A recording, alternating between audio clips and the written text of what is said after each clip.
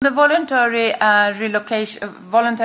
solidarity mechanism, we have pledges for more than 8,000 relocations, but only 100 or something like that, some extra, have been relocated today, and that's why it's important to reinforce the implementation here. And as I also said, we need to address some of the bottlenecks, but the relocation exercises is ongoing while we are speaking. But we need to step up on this.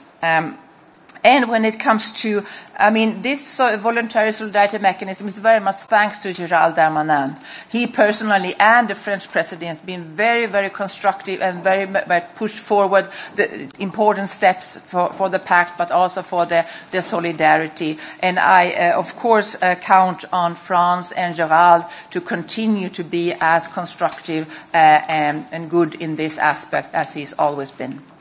Thank you. Lorenzo.